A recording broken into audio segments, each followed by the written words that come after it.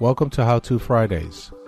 This guide will show you how to detect who installed what software in your Windows server in real time using native tools. So let's get started. Run the Event Viewer and go to the Applications Logs Properties. Increase the log size for at least 1 GB and set the retention method to overwrite as needed. Now let's install some software.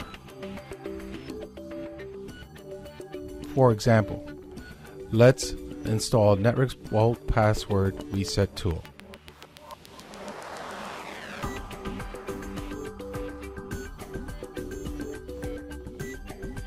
Now let's audit our actions. Run the Event Viewer and filter the application log for event ID 11707.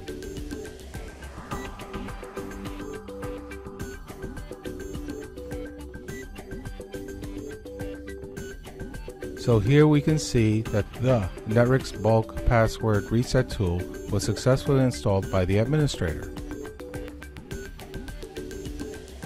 Now we need to create an alert that should be sent to our email after any software installation.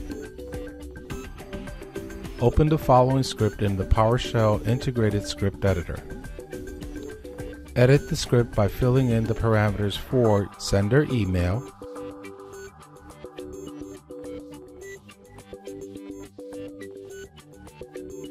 receiver email, your SMTP server,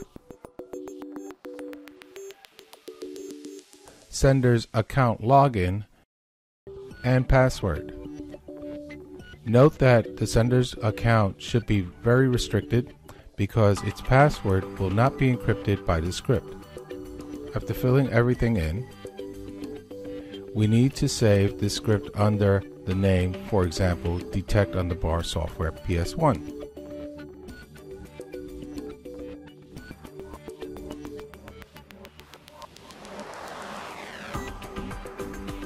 Now run the task scheduler. Create a new scheduled task with any name, for example, Detect Software.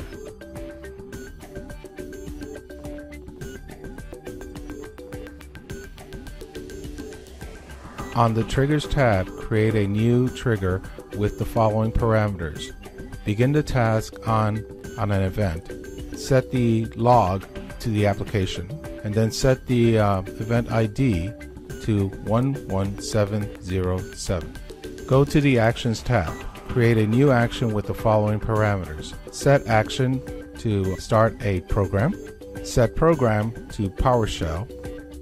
Set arguments to file.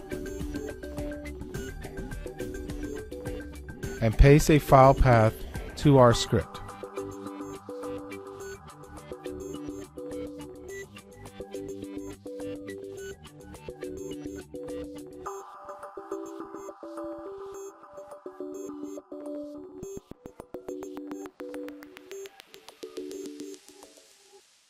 Now we are done.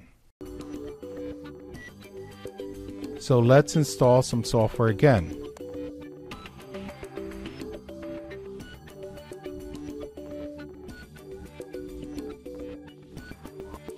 This time as another user, in our case John Brown, and wait for instant report to come.